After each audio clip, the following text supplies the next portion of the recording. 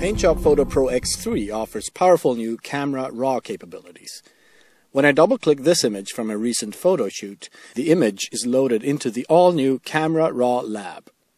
Photographers and enthusiasts like to shoot in RAW because it gives them better control over things like exposure and white balance.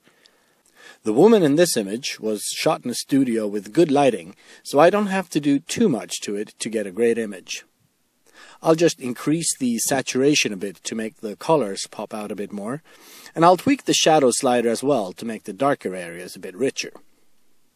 When I'm done, I can click the Edit button to edit the image further in the full editor, or I can click Apply to go ahead with my changes and return to the organizer. But the raw story doesn't end there. In a typical photo shoot, you tend to take a large number of images that look very similar and often require very similar adjustments. The new batch processing feature in PaintShop Photo Pro X3 makes it easy to apply edits you've done to one image to a whole series of images. In this case, I'm going to right-click on the raw image we just edited, select Capture Editing, then select some other images in the same series, right-click and select Apply Editing. Now, all the adjustments we made to the first image are quickly applied to the rest of the images automatically.